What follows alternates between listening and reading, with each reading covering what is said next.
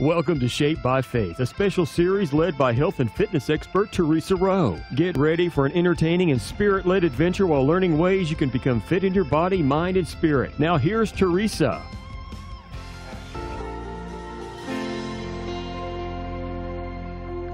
Go ahead and place the legs out fairly wide for a sumo squat. Bring your arms down in front of you with your palms facing you. Go down into your squat and then bring your arms up. Bring those elbows straight up. Inhale, lower, and then exhale, lift. Just squeeze in between your shoulder blades. Guard your heart above everything else, for it determines the course of your life. Isn't that true? Whatever's in your heart, you're going to act out of, right? Good, bad, or ugly. So let's ask God to guard our hearts and to help us and to show us our own hearts, what's in there. All right, breathe. You're working your shoulders and those legs. You're also working the core muscles. Let's do that one more time. All right, now let's place the weights down. On this next one, you're going to walk up and then walk back. Here's a modification. Walk up and then walk back. All right, now progression, little jog, and jog it back. We are God's masterpiece, right? Tell yourself that.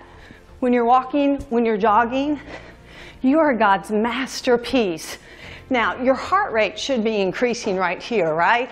It should be. Remember your modification. Walk 2, 3, 4, and then back. And you can also use those arms, or you can jog it. Up and back. Have you told yourself that you're God's masterpiece? Do you know that? Tell yourself that. You were created to do amazing things for the Lord, right? His desires, His way, His timing, His perfection, right? One more. Whew, okay. Grab your weights. And we're going to bring the legs out really, really wide. And this is called the windmill.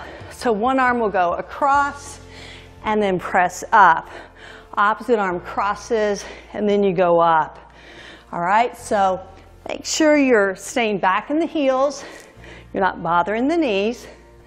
You're lowering down, keep the head up, and then press. We are more than conquerors through Christ Jesus. Tell yourself that. You are more than a conqueror through Christ Jesus. All right, feel that in the shoulders. Feel that through your waist as you rotate. And again, I love this exercise. It's a total body exercise.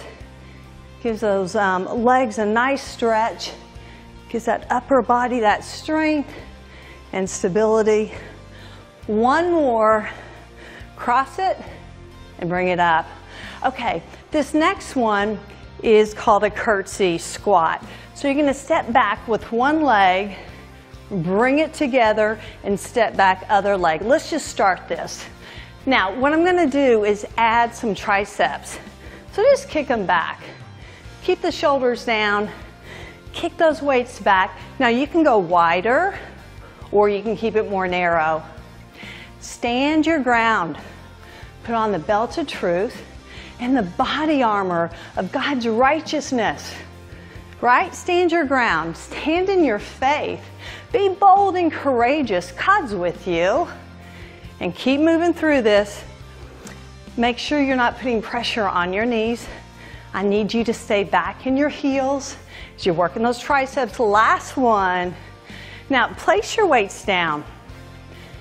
You're going to go back to that sumo, really, really wide. Now you're going to sit down in it. Now what you can do to modify, keep the hands on the hips, move side to side. What I'm going to do is place the hands back behind me and move side to side. Let's just start that. Feel it in the waist. Feel that in the thighs. For your shoes, put on the piece that comes from the good news so that you will be fully prepared, right? Put on the good news. Know the word. Say the word. Pray the word. Activate the word in your life. All right, I'm feeling this in my waist. I hope you are too. Keep moving side to side. Again, modification. Just place the hands on the hips. Just keep those legs still.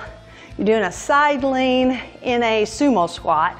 One more, and then come together. All right, we're gonna go back to that two-step and knee. Remember that one? Two-step and knee. Lateral movement is so good for the body. It's great for balance and stabilization. It will strengthen your ankles and your feet, and it'll bring awareness to your body as well. You've got to know which direction you're moving. All right, I'm going to add that little shuffle, back and forth. Put on salvation as your helmet and take the sword of the Spirit, which is the Word of God. All right, so we know that the Word is a sword of the Spirit, right? So we've got to know the Word, read the Word, and just say it. Just let it be active. Like I just said, let it be active in your life. All right, we're almost there. One more. All right, grab your weights again. Going back to that really wide squat. So on this one, we're going to go down, 2, 3, lateral raise out. Now here's a modification. Elbows up, okay? Instead of straight arms out. So 1, 2, 3, and out. Pray in the Spirit at all times. And on every single occasion, pray. Pray the way that you know how to pray. Ask God to help you pray. Ask the Holy Spirit to pray through you as you pray. So when you're praying with one another, you don't have to know how. You just have to know who will pray through you. And that's God, Holy Spirit, Jesus Christ. All right, a few more of these. Plie pulses, lateral raise. One more. Very nice. Coming up next, we will continue strengthening our spirit, mind, and body on Shaped by Faith.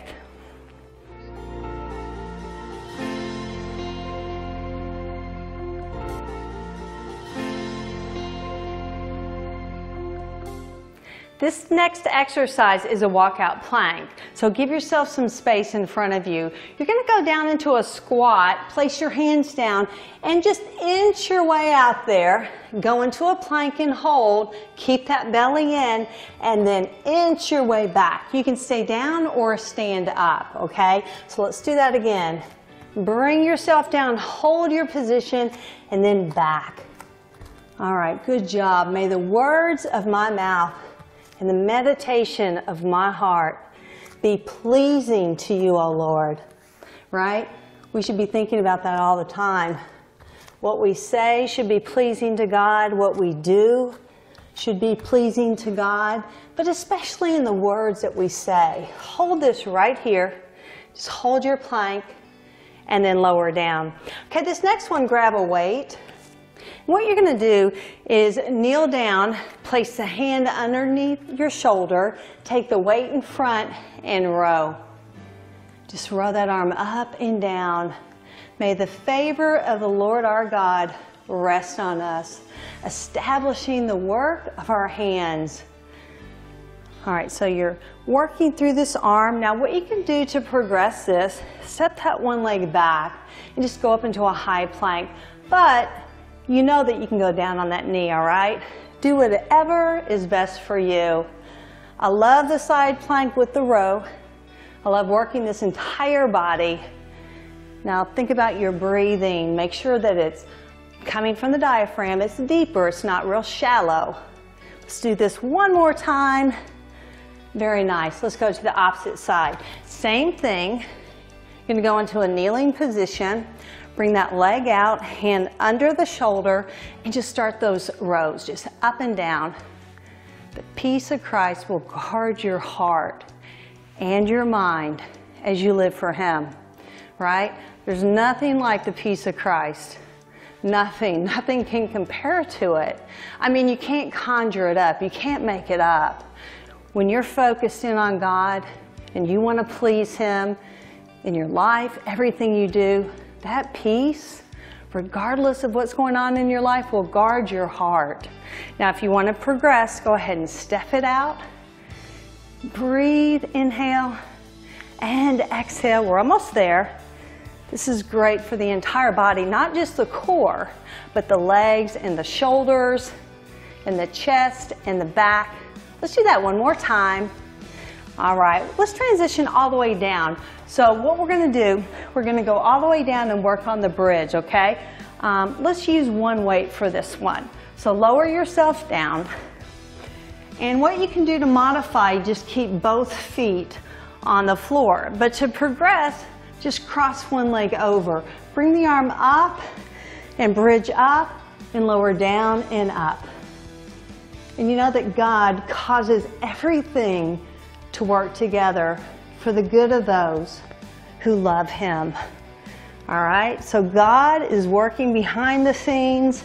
He's working in front of the scenes. He already knows what's going to happen. He knows your story. So just trust Him. God's going to work everything out for your good and so that He gets the glory, right? All right, 2 more of these. Just lift and lower. 1 more. Okay, let's switch out the legs. Again, if you want to modify, keep both feet down. But cross that opposite leg, grab both weights. So lift up in a bridge, bring the arms up, fly them out, and then back up. Inhale, lower, and exhale, lift.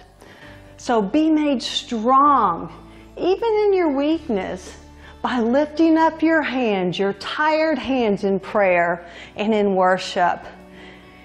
You know, God does His best work when we are weak because He is so strong. I mean, there's days I just say, Lord, I just don't know, but I know that You do. And you know, there's just something about that, just admitting that you're weak and that you can't do it, but through Him you can.